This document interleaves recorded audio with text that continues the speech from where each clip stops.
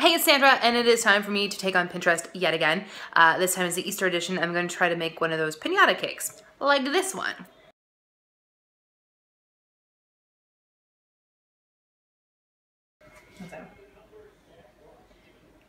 One more.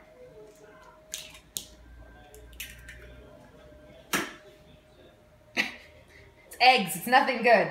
I had to make cake number 3. So the cakes are in the oven, and now we wait. That's what we do, right, Poor Top? Are we gonna wait? We're gonna sit down and hang out and wait for a minute. He's camera shy. Okay, so step 1 is done. Step 2 is putting that cake on this cake and then icing that cake. Okay, we are getting there bit by bit. I'm icing and stacking, and now you see this giant well in here. All of these are gonna go in there. So I'm just gonna basically take handfuls of them and whoop, start filling them like an Easter basket. And now it's full. And now I'm going to take this cake right here and put it on top. It's really hard to film and do cake at the same time, so I'm gonna stop recording. Well, this is what just happened to my piñata cake. Apparently I went a little bit overboard on my mini eggs, and one of the layers just, well, broke.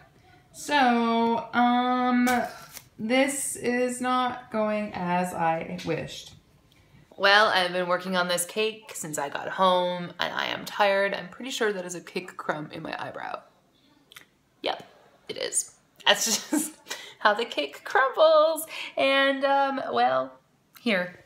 This is how the cake has ended up because I could not make the piñata cake. So, for all of you who want to try a piñata cake, remember, don't make the hole too big because the cake can't hold it. Or you'll end up like this.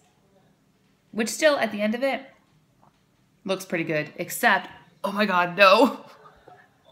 It would appear, oh, it looks like the top is cracking. We'll see how this thing looks in the morning. I'm gonna have mini eggs all over my floor. Okay, well, it's Sandra versus Pinterest, and Pinterest wins. I'm out.